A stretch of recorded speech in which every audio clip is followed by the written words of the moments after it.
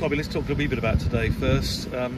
Still a lot to play for going into the day, 3:47 for 7, 23 more needed to avoid the follow-on. Kent certainly didn't make it easy. No, they didn't.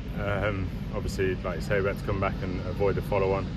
But kind of once we did that, the game was almost dead and buried. We could have probably shaken hands there and then, I think, and gone home. But great effort to get past it from us. But obviously, it's a long 4 days we're getting a good draw out of it. But, you know, it puts us in a good stage in the ladder going into the T20s. And what about Lewis McManus? Obviously slightly handicapped by that finger injury, but dug really deep and played an innings of huge character out there, 58 not out. Yeah, he did. He played exceptionally well. Obviously struggling a bit with his finger, but I think he'll be fine moving forward to the T20s. But yeah, he played really well, and as I said, the most important thing for us in terms of the game was getting past the follow-on, almost kill the game, and we did that, so we're pleased with that. I'm quite surprised that you managed to get down to have a chat with us without getting elbowed out of the way by Ben Sanderson wanting to talk about his batting and Ben Curran wanting to talk about his bowling. Yeah, both of them are talking to each other, I think, up there. The rest of the lads have given up. But yeah, Sando batted nicely, and as you say, we'll hear about that for a little while. And Ben Curran's wicket, his beans were going when he got that wicket, that's for sure. And I think he could be talking about that for the rest of the year. I think there's every chance. Let's talk a bit about the Blast, obviously coming up, starting with Northamptonshire on Thursday at Edgbaston. Didn't go entirely according to plan last year, the T20, not least because you managed, unfortunately, to get yourself injured fairly early on in the campaign.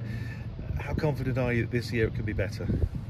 Yeah, well, we've done a lot of work on the winter on our white ball stuff, so you know, looking forward to seeing where people have kind of upskilled and where we can add that to our game. And obviously 2 new overseas players that we've not had before, and they bring a different dynamic, and both, you know, current exciting players. So looking forward to that. We've got Matt Kelly staying on for the first 2 games before Jimmy Neesham gets here. So it's good that he's been around the group. Lads know him, obviously a great guy. So yeah, looking forward to get going. We've had a long, you know, tough six games, and we've done ourselves proud in the way we've gone about things. But it's probably now time to have a bit more fun. A bit more excitement, people in, and like I say, hopefully we can have some fun winning some games of cricket. You mentioned Chris Lynn there, and he's been saying in his various media interviews so far that he wants to be a leader, he wants to be part of the leadership group, and as Steelback's captain, that must be good news to hear, to have someone like that wanting to take such a prominent role. Yeah, well, he's already been in most of the chats over the last week, but yeah, from my point of view, you can never have enough leaders. It's always good to hear different voices before I make my decision. So yeah, it's great to have him, and like I said, Jimmy Neesham. They both bring a bit of, like I say, the leadership and a bit of experience. They've got loads of experience, loads of games of cricket, and I think that's what we need in the dressing room to help some of the younger guys kind of guide them through it. You mentioned Jimmy Neesham there, as you say, unfortunately not around for the first couple of days because of IPL commitments. Bit of a blow, but so you're saying Matt Kelly is going to be staying on for a couple of matches? Yeah, it is a bit of a blow, but obviously it was kind of always in the pipeline with the IPL being as long as it is, and obviously they've gone pretty well and managed to scrape through. But I think there'll be 2 games, and like I said, we know plenty about Matt.